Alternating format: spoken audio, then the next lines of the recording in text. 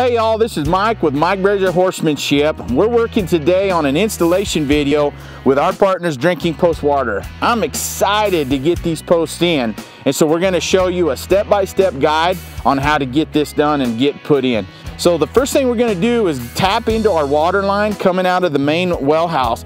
We're going to tap into that water line. We're going to come around and we're going to dig a depth of a trench. We're going to dig a trench at a depth of about 4 feet for me here in Colorado.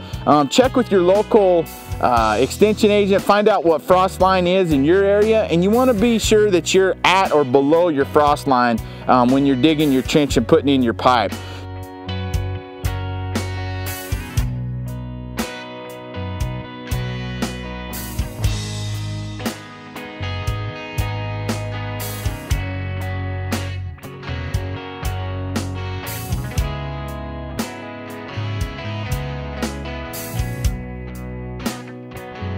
So what we're going to do, we're going to dig that trench, we're going to come around to where we're going to set the post, and we're going to dig about a 3 foot by 3 foot by 6 foot hole, okay? So you might need to make it a little bit bigger so you can work, but you need at least 3 foot by 3 foot, and then what that's going to do is create a leach field for your post to sit on top of. The next thing we're going to do at that 6 foot depth is we're going to fill the first foot of that down at the bottom with some washed rock is what I'm using. And what that does is creates a leach field down at the bottom of that hole for the water to drain away as the post drains away. And so we're going to put, like I said, about a 12-inch rock base down underneath there. After that, we're going to put some geotextile material on top of that rock. I'm going to use landscape material is what I'm going to use. So we're going to put that landscape material down. Then we're going to use some just cinder blocks or bricks to set the post on. That way that helps keep everything a little bit more level, and so that when you're coming up out of the ground, that post is straight up and down. So we're going to tie that in like that.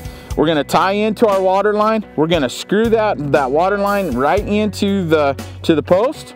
We're going to take a bucket or shovel or whatever, and we're going to backfill real gently around that connection down there at the bottom, and then just gradually fill in the hole. And we're going to keep everything straight up and down, perfectly vertical as we can, level as we can.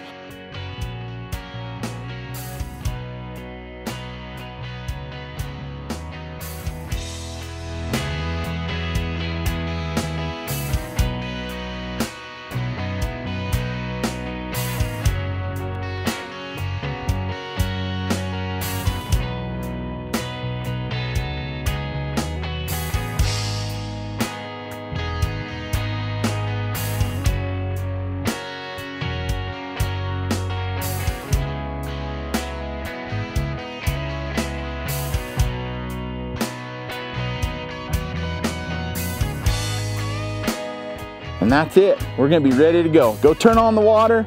Horses have free, frost-free, no electricity, automatic waters all year round. And as all of us in the horse world knows, most important thing with our horses is water.